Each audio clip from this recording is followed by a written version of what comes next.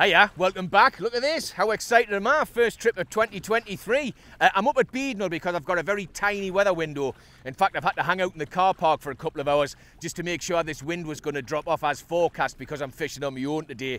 That means it's midday, so I'm not going to mess about because I've only got about maybe 4.5, 5 hours of daylight left, if that. So I'm going to head straight out to the barnyard. I'm going to stick the weedless plastics on, see if we can't pull up a pollock, a cod, a coley, and maybe a little bit early, a wrasse.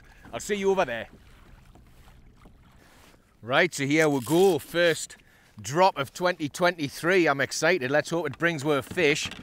I'm going to stick a bit of the stinky stuff on. What have I got here? This is the signature squid. It's sticky bait stuff. I don't know if it makes any difference, but it certainly can't be doing any harm. So I'm going to stick a little bit of that on. We're going to get straight down there and see if we can't catch ourselves that first fish of the year. I've got one of those Storm GT 360 weedless shads on because I quite like them. They're in 40 gram, these ones, and with it being a little bit breezy out here today, the drift might be a little bit fast, so I thought I would go for something a little bit heavier. Here we go. Oh, I'm in. Get in. An actual fish. Unfortunately, the lens is now facing directly into the sun. But hey, first drift, first fish of 2023. I'll turn the camera around once we get it up to the top. Hey, it doesn't feel too bad either. Get in. There it is. Ho, ho, ho. Hey, that's not a bad one to start with, is it? There you go. Look at that. I'll just spin this kayak around so you can see the fish. Give us 2 seconds. Right, I'll just get the lens out of the sun for you there. Come on. There we go. Hey, I'm pleased with that. It's a big fatty, this lad.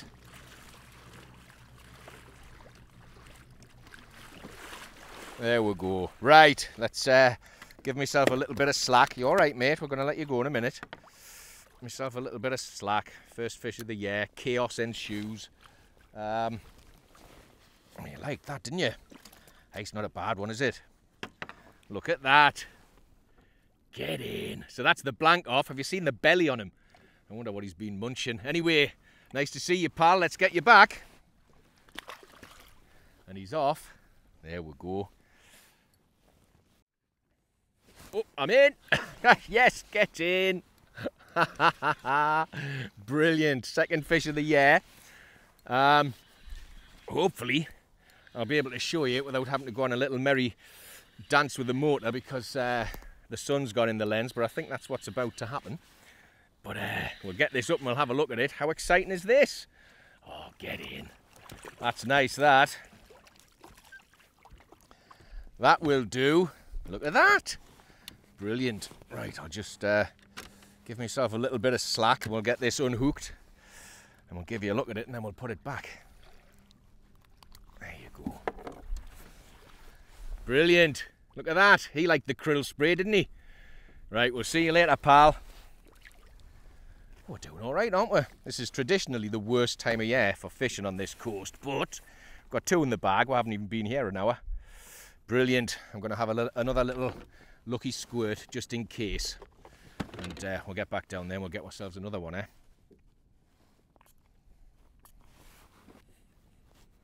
Oh, I'm in. Brilliant. Brilliant. Well, I don't think it's a monster, but we'll get it up and have a look at it. Oh, this is good, isn't it? Let's get this up. It's putting up a little bit of a fight now. Just a tiny fella, little coley, kiting in the tide there it was. Let's just get ourselves turned around so you can see it. Oh, is it a coley? No, it's a little... Let's have a look at it properly. I'll tell you in a moment. It is a coley, yes. Look at that. I told you we'd get one of those today, didn't I? See you, pal. So somebody in the comments asked us to give them a rundown of my safety equipment, so that's what I'm going to do. I'm going to stick with what I've actually got on my person because that's nearly all of it.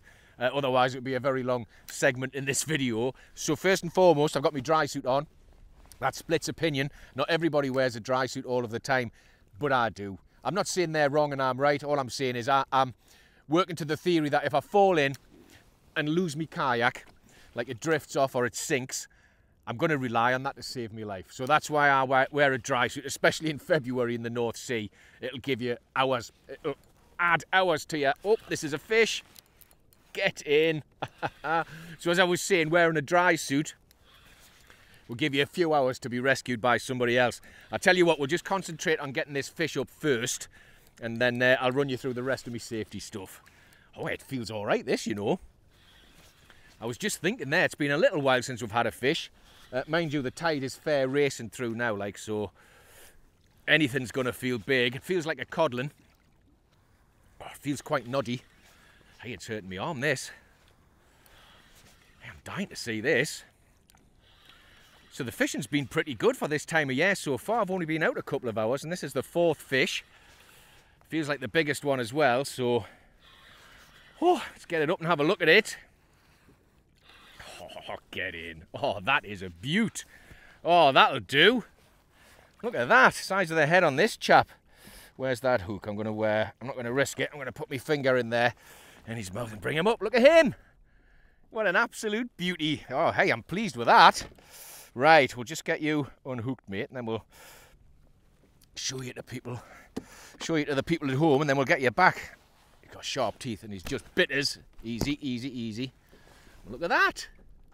That's not too bad, is it? That felt massive, pulling it against this tide. There you go. Let's put him back. See you, pal. Yeah, so as I was saying, dry suit.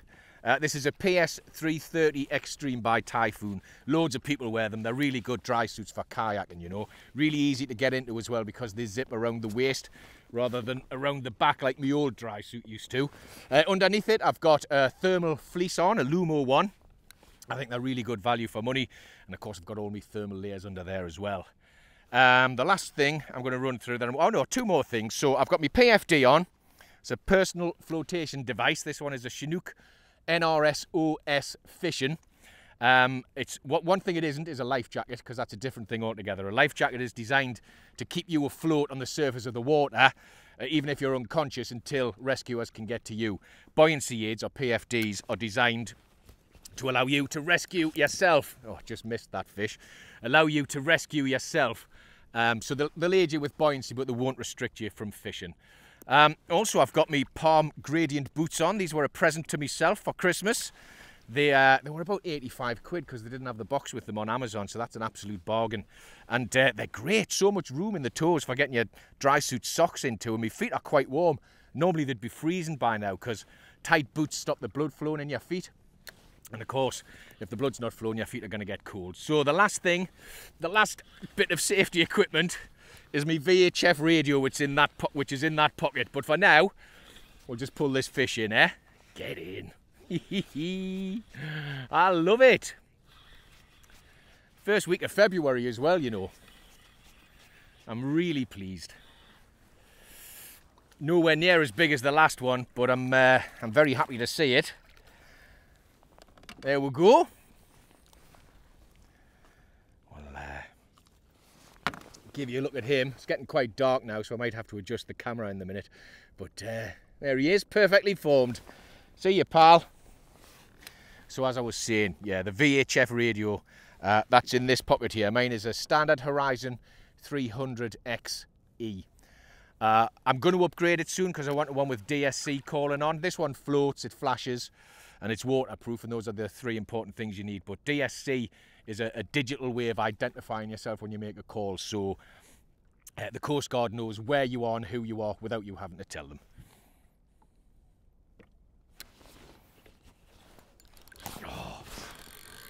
Oh, it's a snag. Damn it, it was going so well. I'm going to go around the other side of it and see if I can get this back, because it's my lucky lure. Well, it's been lucky so far, hasn't it? Yay, we got it back. It's always worth doing that, you know, just nipping around the other side of the snag and seeing if you can get it. Right, I'll just reset. We're back in a better position, and then we'll see if we can catch a few more fish, eh?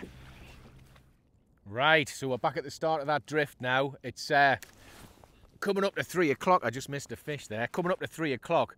So with a bit of luck, we'll get 2 more drifts in, because the drifts are lasting about 40 minutes at the moment with the way the tide's running. And the ground I'm going over, it's like kind of, well, it's good ground for about 40 minutes, and then I get too shallow with the way the tide's running. Sun's gone in behind the clouds, which makes filming a little bit easier, because action cameras tend to underexpose when it's cloudy, overexpose when it's sunny, so you can adjust for one but not both. So when it's changing all day, it makes it really difficult. At the moment, it's cloudy and it looks like it's going to stay that way, so I've upped the exposure compensation on the camera there, so hopefully you can see it a little bit better. Oh, get in. Brilliant. Right on cue, that fella. I think it's going to be another codlin. Fantastic. Hey, this is pretty good fishing for this time of the year, you know. It's very promising, isn't it? Hopefully we'll pull a few pollock up as well at some point on this drift, because it would be nice to get the first pollock of the year. If I don't mind, don't worry, because I'm going to be heading over to Port Logan pretty soon, and I'm sure we'll grab one over there. Right, let's have a look at this chap first. There you go. Lovely codlin. See you, pal. And he's off. Oh, he's left us a message. Oh, it was a bit crusty, that. Maybe it was a message from a previous visitor. Something else I get asked quite a lot is what weather conditions are safe to come out in. Unfortunately, I can't answer that for you. I can only speak for myself, because everybody has a different skill level, you know. So what's safe for one person might not be safe for somebody else. What I can tell you, though, is how I came to the decision that it was all right for me to come out today. Was I started looking at windy yesterday morning, knowing that today would be the only day I'd get out this week. And there was a little bit of a weather window, and a weather window for me is the wind has been in the west for the last few days, so there'll definitely be no lump on the sea here on the east coast. And it was dropping below 10 miles an hour from around about 9 o'clock in the morning. As it turned out, that little weather window moved a little bit further back, so I arrived in the car park and the forecast had changed. As I say, I use windy because I use the premium because it updates every hour, and it's the most accurate one in my opinion. I'm not sponsored by them. I pay for it like everybody else. But so that's why I had to sit around in the car park for a couple of hours this morning, because that weather window moved back, and I wanted to make sure the wind was going to drop off before I decided to come out. Because even here at Beadnell, a southwest wind can put a little bit of a swell up inside of the harbour, and if you've ever seen the video where I got tipped out in the surf, that's exactly what happened that day. So as I say, it's quite a complicated thing, and it's different for everybody else. So unfortunately, I can't tell people who are new to the sport what are safe weather conditions to go out in. Oh, I'm in. Get in. Oh, hey, this feels all right, doesn't it? He's putting up a little bit of a scrap. Get in, I love it. I love it. Fantastic. Let's have a look, see what we've got. Get in. It's another nice codlin, that. Oh, look at that.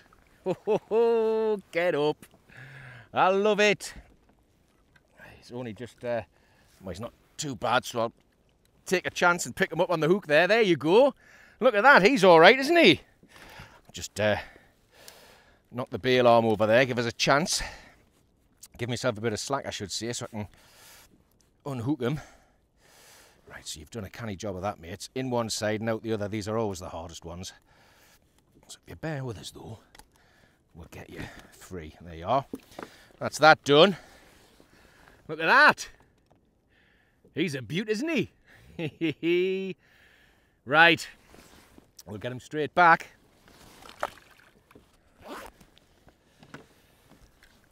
Right, so this might well be the last drift, because it's coming up to 3:30 now, so I don't know how much light I've got left.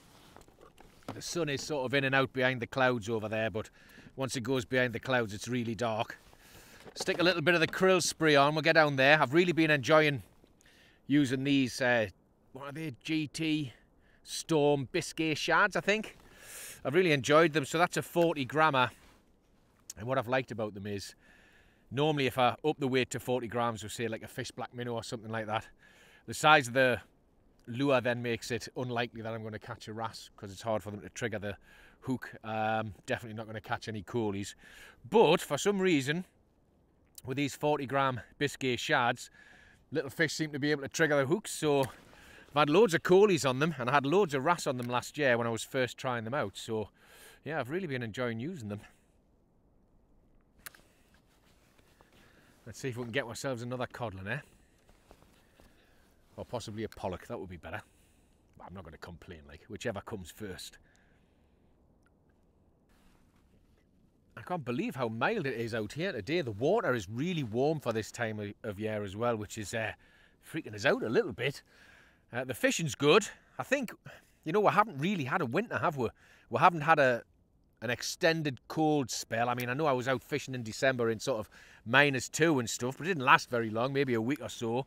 And we certainly haven't had any of those monster storms like Storm Arwen last year. So the water's still crystal clear as well. So I'm kind of hoping those things combined means that there's still a lot of kelp down there, still a lot of fish around, that the season will get underway properly a little bit earlier this year, because it was quite late last year, because all of the good ground got really scoured out by that big storm, didn't it? Takes a little while for that to recover, you know.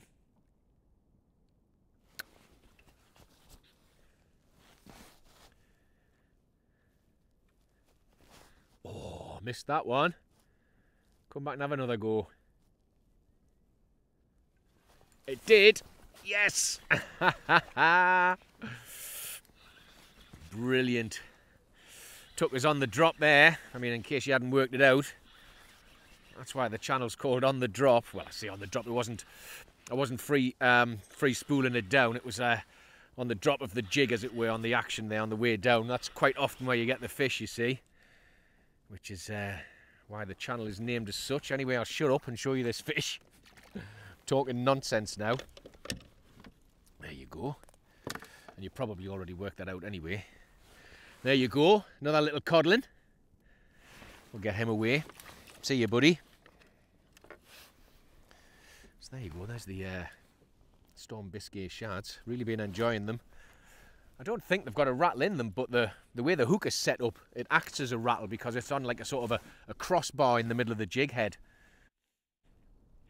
And it makes like a nice sort of metallic sort of jingle when you wiggle it about. I think that's the technical term for working a lure, isn't it? Wiggling it about. Oh, missed it. Oh, got it that time, missed it. Oh, there's a few down there. Let it back down, see if it'll come and have another go. Yeah, got it this time. Yes. I was too busy gassing onto the camera. I missed the first one. Oh, this feels all right, doesn't it? Wonder if it's the same fish. I think it's a codlin. Wonder if it's the same fish that missed a few times before. Well, this has been great, hasn't it? Loads of fish in February. Get in. I mean, this water is crystal clear, and the average size of these codlin is not bad, you know. Normally at this time of year, you're scratching around for small stuff, and you're lucky if you get 2 or 3. But hey, we've had a canny day today. Now, open your mouth and we'll get the hook out. Can't do anything if you keep your gob shut. I don't want to put my fingers in there and get bit. There we go. We'll get him up, we'll give you a look, and then we'll get him back. Easy. Plenty of life in this chap. Out. See you later, buddy. He's drew blood. Can't say I blame him. Must be a terrible inconvenience getting dragged up here to be shown to you lot. So I've given the new rod a good workout today, haven't we? We've christened that all right. It's a Dam Imax saltwater spin. It's about 7'4", and it's I think it's a 10 to 40 gram rod. Perfect for what I do. 7 foot is about as long as I want to go with a rod. I go up to 8 foot sometimes, but anything longer than that on a kayak, and I find really hard to handle, because if you get a tangle around the end, you know, you've got to be able to reach it, to undo it, and also the butt section gets too long on longer rods, and it gets caught up in your PFD and all of that kind of stuff. So 6 or 7 foot is ideal for me. I'll go up to 8, but as I say, it's performed really well so far today, but I can't wait to see what it's like with a proper pollock on it. Then we'll find out if it's got any backbone. And obviously, if you're a regular viewer of the channel, you'll know this rod is to replace, oh, I missed it. This rod is to replace the damn Yagi Spin and the Penn Slammer that are at the bottom of the sea next to St Mary's Island. So this rod, yeah, it's more or less the same rod. Oh no! I'll have to go out the other side and get this snag out. It's more or less the same rod as the Yagi Spin. It's just it's got upgraded hardware to deal with the salt water. Right, let's get over there and see if we can pull this one out. I think we've lost it. Yeah, we did. Right, bear with us. I'll rig up and I'll see you in a little bit. So we're back in business. I've re-rigged. It didn't take as long. I've gone like for like. I've stuck the same lure on again. I don't see why not. I'll stick a little bit of the smell on. And then we'll get down there, see if we can't catch another fish. Before we do that though, I'll just run you through the setup quickly. So it's just about 5 or 6, no, maybe 4 foot of 20-pound fluorocarbon there to a barrel swivel which is tied to the braid by a Palomar knot, and I've got a little clip swivel there as well. The reel I'm using today is a Penn Spinfisher 6, or is it 4? I can't remember. There's some Roman numerals involved. I'll put them up on the screen now.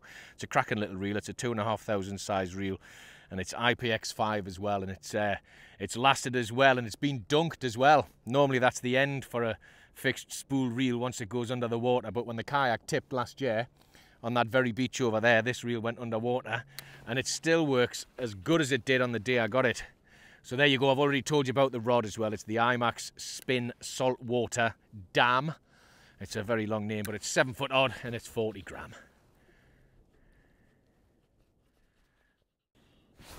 Oh, get in.